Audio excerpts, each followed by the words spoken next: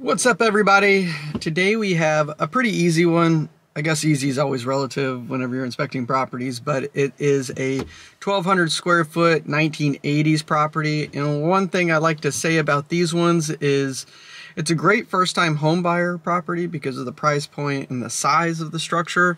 And then also it is good for investment properties, which is also scary for the first-time home buyers.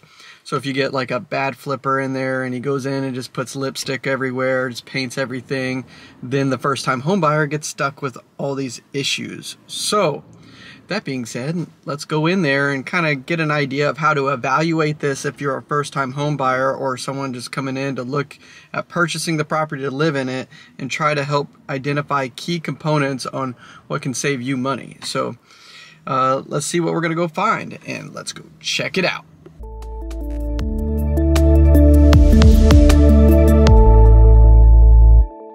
So what a lot of first-time home buyers do when they approach a property is they just go straight inside and they start looking at if it fits all their furniture and the colors match or the kitchen's in the right place.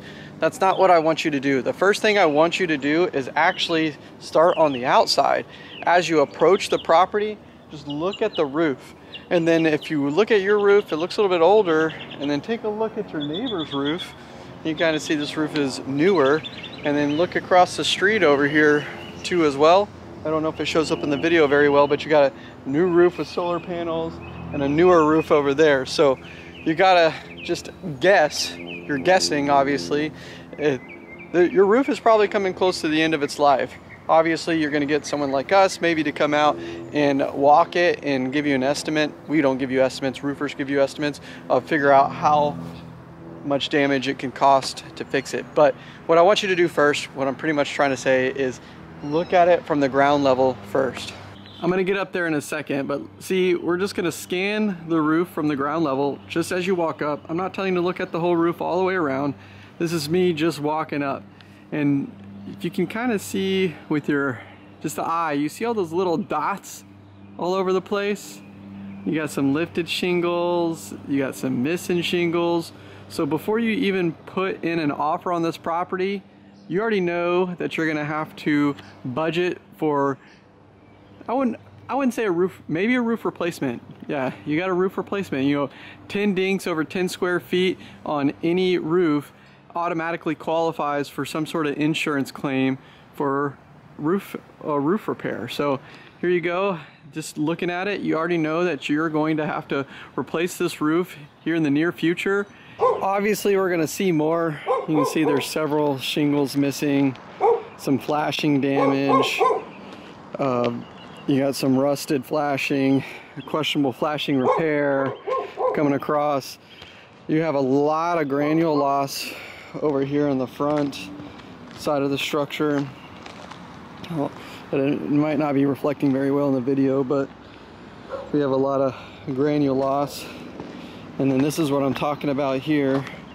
You're starting to have a lot of hail damage on this portion of the roof. So, oh, look at all this hail damage over here. Easy ride up for a home inspector, and easy claim for the seller maybe before they can put it on the market. Also, something to check on, they may have already put a claim on it and collected the money. So that's something to keep an eye out on too as well. So good questions to ask before you finally close on this property, before you get stuck with a big bill. Okay, the next thing I want you to do before you fall in love with the property and you walk inside, walk around the exterior. And so what you're doing when you're walking around the exterior is get an idea of how the water is traveling around your structure. This will directly reflect on how the foundation is performing, especially in the Houston area. It'll be different in other locations, but in Houston, water is the #1 reason why our structures are moving. The clay and sandy soils flex and move a lot whenever you have an excessive moisture moving around the structure and it's not draining out properly. So, for example, let's look at this. You can kind of see they have a trench here, a swell moving around the structure in this location, traveling down and out and away. There's a small blockage where the tree roots have reached underneath the structure, and you might just want to clear that up to prevent any future movement. So overall the water appears to be moving away from this structure properly, which is good. The next thing I want you to do is look at the siding of the structure. This is going to be your next expensive item outside of the roof, the HVAC, and then your siding. Siding gets really expensive to replace because labor is crazy expensive right now. So we have vinyl siding and we have brick. Vinyl siding is used a lot to cover things up in the Houston area. So looking at this vinyl siding, I can see that it's been improperly installed. You can see that there's no kick-out flashing in this location. You have a lot of siding to the ground contact all the way through the structure here. So whenever you're looking at the property, when we move inside, we're gonna see if we find any, water damage in this location. I bet we do. So you're looking at the siding, and all you have to do is just determine, is it damaged or not? Does it look like it's in poor condition? And then you can start racking up the dollar amounts. I have roof damage, I have siding damage, I'm possible grading it and drainage repair. And you want to start writing down like how much it's going to cost to make this property livable and sustainable over a long period of time. Okay, so the next thing I want you to do is take a look at your outside condenser. And whenever you're doing this, you're just kind of getting an idea of how it's performing. Just listen to it. And sometimes you can just type in the serial number and pull off the year and the date that it was manufactured in to kind of give you an idea of how old your condenser is. Most of these things, especially in the Texas area, they last anywhere between 10 and 15 years depending on the condition. This one right here, the biggest thing that I notice is that the motor's a little out of balance. You can kind of hear it rattling. And then also you can see here that it's using 410A, so it's not too old, and it looks like it's missing some insulation, and the conduit's pulled loose a little bit. So it does need some maintenance. And a general maintenance fee to get an HVAC guy out is like a minimum of $300 now. So you want to start thinking about that, adding that into your budget too as well. Hey everyone, if you could take a quick minute and hit that like and subscribe button, that helps grow the YouTube channel and helps more people find the content, and it lets me know that I'm doing a good job. So please hit that like and subscribe button and keep following us.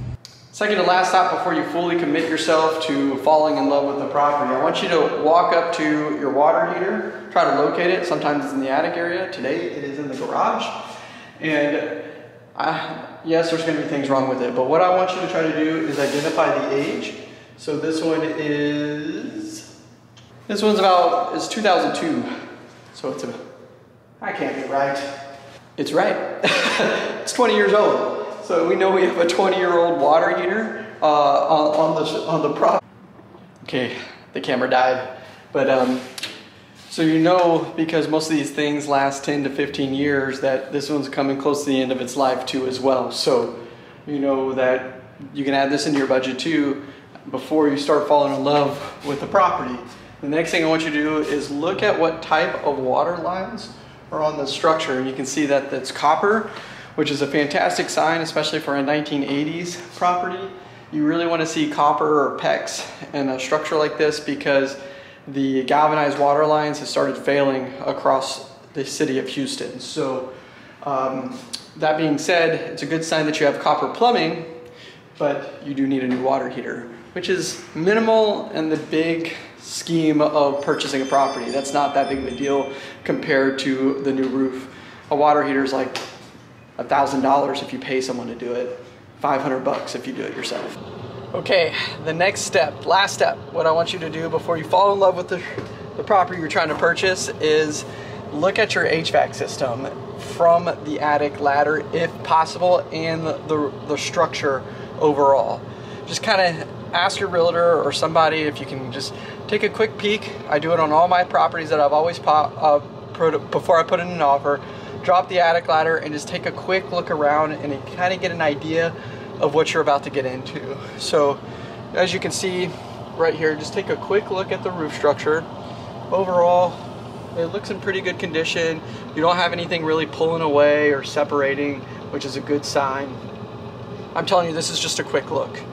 And then look at your ductwork. You can kind of see this gray ductwork, and it's all laying across the floor there. that's not ideal, and your HVAC is going to underperform. And that gray ductwork, it actually falls apart pretty easily if any UV rays hit it. So any good HVAC guy, whenever they come in, they're gonna recommend to replace it, and that gets pricey. I don't even know where to start with that. If you know, drop in the comment section if you can. And then if you can, in the distance, just try to take a look at your furnace in the coils there. And I'm not saying walk over there and get the serial numbers, but you're trying to see if it matches what you got outside, you know.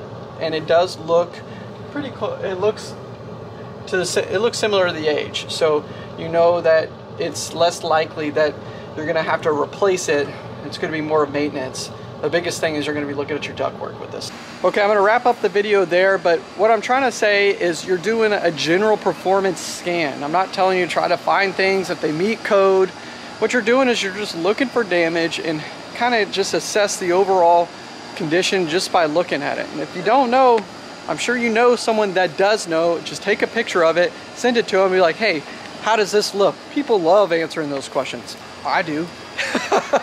So I help out people all the time when it comes to situations like that. So what you're doing is just kind of get a general overall of how much it's going to cost to get this property up and running. I know the market is intense right now, and what you got is very limited of what you can put an offer on and put an offer in your budget. But what you want to do is make sure that this house doesn't crush you at the end of the day through maintenance whenever you first move into it. So overall, what I think of this property is it's not terrible, but it does need some improvements to make it livable without causing major structure damage down the line. My camera died whipping out the iPhone.